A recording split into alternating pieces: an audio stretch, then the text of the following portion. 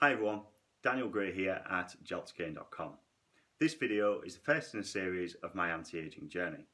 Before we go any further, let's get the disclaimer out of the way. So, I'm not a doctor or medical professional. This is purely a video log of my personal experiences. You should not be making any decisions based on my actions or intentions. Right, that's done. So, why anti-aging at the age of 34? What made me think about going down this road? Well, anti-aging at 50, 60 or even 70 is a pretty pointless exercise. Well, it's not pointless, but you've probably already aged a great deal before. I believe prevention's better than the cure. I believe that anti-aging really should start in your mid-30s. Because from this point onwards, you start to rapidly age. So for instance, I've already started to notice aging in myself, internal and external. So grey hair, hair loss, wrinkles, joint pains and longer recovery times. So for me, it's a no-brainer and that's what I want to do. I want to start anti-aging. So I've been researching this for quite a few years and I've decided that I want to add the following routine into my daily life. So, and as it happens, that started today. So here's a routine that I've added.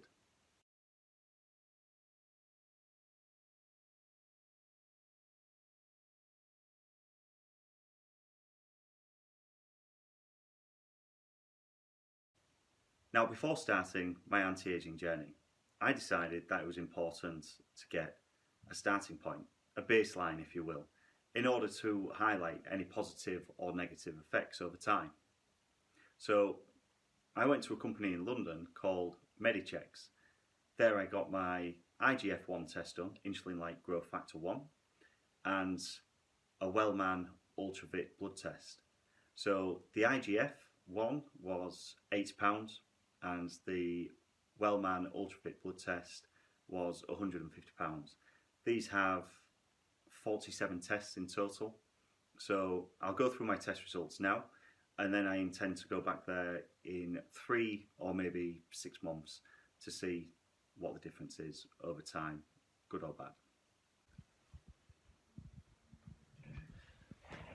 So just to prove the time and date, I've put time in London into my phone, do a Google search and it comes up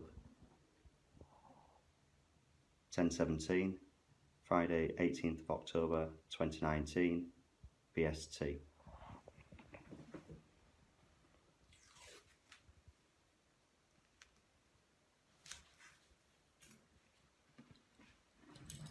And that concludes my blood test. Both results were completed and posted in my members area on the 21st, giving a 3-day turnaround. My IGF-1 came in at 23.5 nmol per litre. This converts to 179 nanograms per milliliter. Currently, my levels are in the 35 to 39 age range. Ideally, I would like to get to the 20 to 24 age range, which is 32 nmol per litre or 250 nanograms per milliliter. This is a doctor's overview of my Wellman Ultravit blood test. All of my results are shown in the following slides.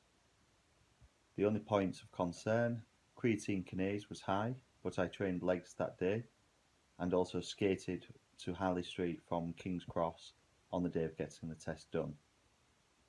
Also, my vitamin D was showing low.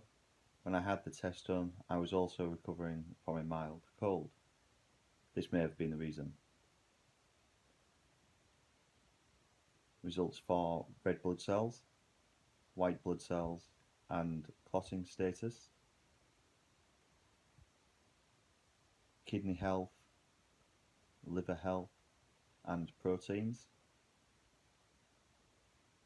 diabetes and cholesterol, inflammation, gout risk, muscle health, iron status and minerals, vitamins, thyroid and testosterone. Now, this video wouldn't be a Gel to Gain video if I didn't timestamp it.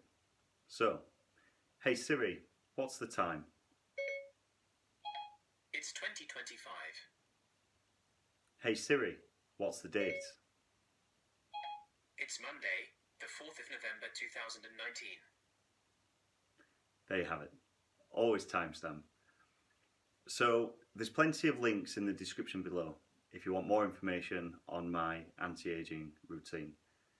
You've been watching Daniel Gray at geltogain.com. Don't forget to click and subscribe so that you're notified when the next videos come out. Like I said, 3 to 6 months. Okay? Thanks for watching.